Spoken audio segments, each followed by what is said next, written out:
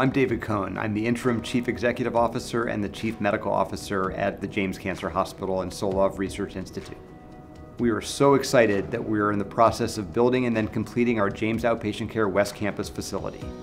The future of cancer care is really exciting. We've seen incredible developments in their knowledge about the human genome, which means that we can now target specific cancers with drugs that we never thought we could use and seeing cures at a rate that we've never seen before. So the James Outpatient Care West Campus facility is about 350,000 square feet. It's a very large facility, and that's going to house our first in Central Ohio and only in Central Ohio Proton facility, which in collaboration with our nationwide Children's Hospital colleagues allows us to experience a new type of radiation therapy that has less side effects in surrounding tissues and better rates of cure, plus also components that include our clinical trials team, our research team, as well as providing us opportunity for bringing our expanded hematology program and our genitourinary cancer program all in one location.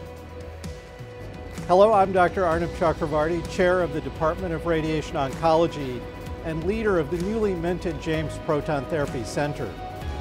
Proton therapy utilizes protons instead of high-energy X-ray beams to kill cancer cells and is delivered painlessly from outside the body. Our patients will also benefit from a highly targeted form of proton therapy called FLASH.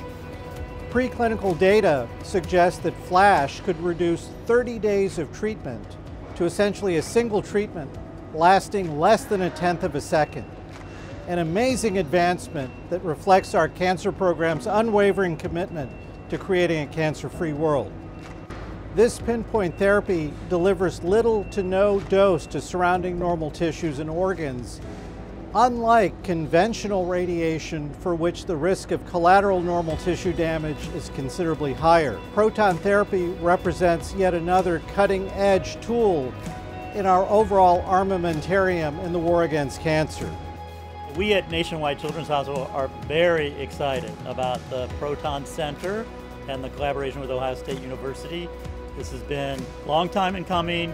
It's very critical for our patients.